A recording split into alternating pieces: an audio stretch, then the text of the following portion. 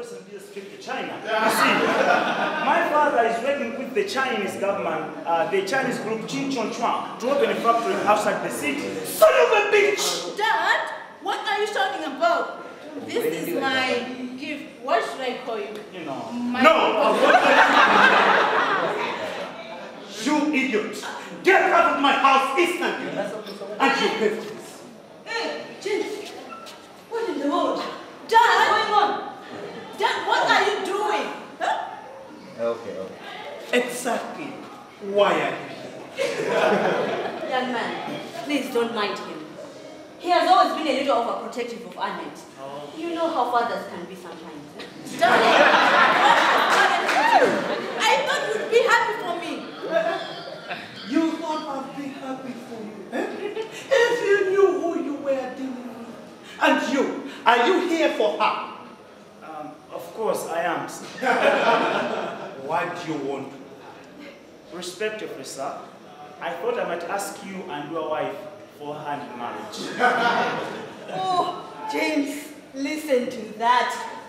Listen to that. Oh, what manners. Thank you. What a sweet young man.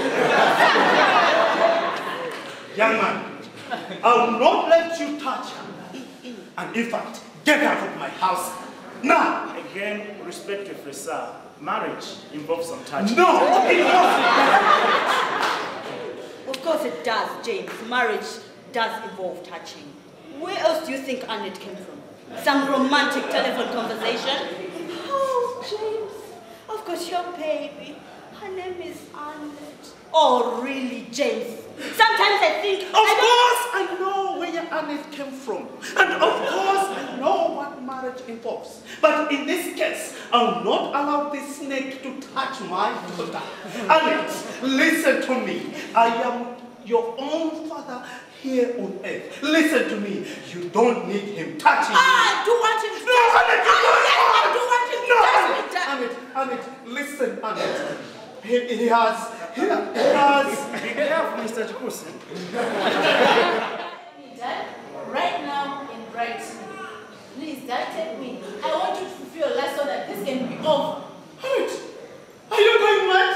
Oh, Dad, I want us to have sex, Dad. Oh. I'm a human being and I have feelings.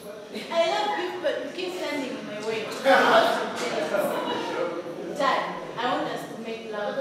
Or should I call you Jimmy to make it more romantic? Annette, what impossibility to assist you?